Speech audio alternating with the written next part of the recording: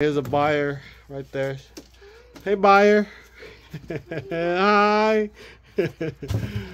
So this is the first time I'm letting you guys see I sell my mushroom, and my brother happens to be the buyer. There's my sister-in-law and my niece. Hi, Ava. Ava. Avocado. Avocado. So this is number 1, number 2, and number 3. Let me take you through the grading process. Number 1. These are number 1, no open veil whatsoever, 100% intact. These are number 2, broken veil a little bit. See, broken veil, still over 50%, so it's still number 2. Number 3, anything small like that, not number 1, that's a number 3. And anything less than 50% is also a number 3. Just like so there too.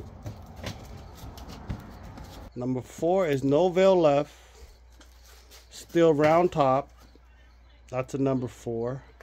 And a number 5 is also a flower one, but you see how the cap is arched up a little, so that's considered a number 5. The difference between 4 and 5 is just very slightly. See that? Very slightly.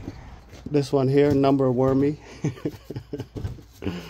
Yeah, that's number wormy. Now you know the grading process.